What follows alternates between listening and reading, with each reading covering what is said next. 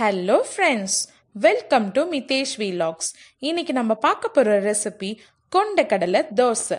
இந்த தோசையில ரொம்ப அதிகமாவே புரோட்டீன் இருக்கு. வாங்க கொண்டக்கடலை தோசை எப்படி செய்யலான்றதை வீடியோல பார்க்கலாம். இந்த வீடியோவை ஸ்கிப் பண்ணாம கடைசி வரைக்கும் ஃபுல்லா பாருங்க.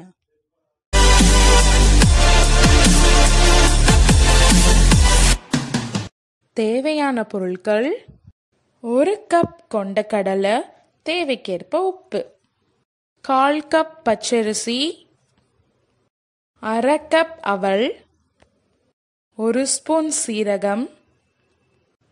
கொண்டக்கடலையை நான் ஏற்கனவே 8 மணி நேரம் தண்ணியில ஊற வச்சு எடுத்து வச்சிருக்கேன். பச்சரிசி அவல் ரெண்டையும் கொஞ்ச நேரம் தண்ணியில ஊற வச்சா போதும். இப்போ இதெல்லாம் வச்சு கொண்டக்கடலை தோசை எப்படி செய்யலான்றத பார்க்கலாம். ஒரு மிக்ஸி ஜார்ல நம்ம எடுத்து வச்சிருக்க கொண்டக்கடலையை போட்டுக்கலாம்.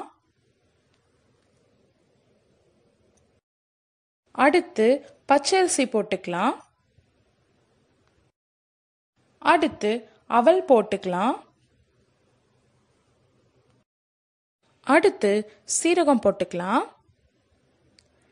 தேவைக்கேற்ப உப்பு போட்டுக்கலாம். இப்போ தேவையான அளவு தண்ணி ஊற்றி எப்பவும் தோசைக்கு அரைக்கிற மாதிரி இதையும் அரைச்சி எடுத்துக்கலாம்.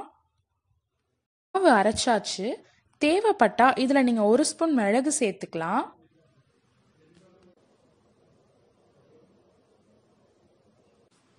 வாங்க கொண்டக்கடலை தோசை ஊத்தலாம். தோசைக்கல் எடுத்து வச்சிருக்கேன். கல்லு காஞ்சிடுச்சு. அடுப்பை சிம்மிலே வச்சு தோசை ஊத்திக்கலாம்.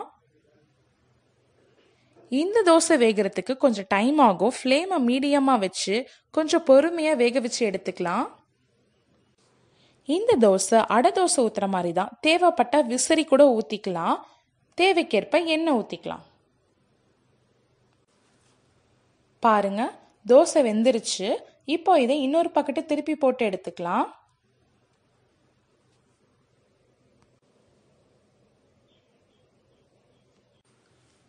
கொண்டக்கடலை தோசை 2 பக்கெட்டும் நல்லா வெந்துடுச்சு. இப்போ இதை தனியாக ஒரு பிளேட்ல எடுத்து வச்சுக்கலாம்.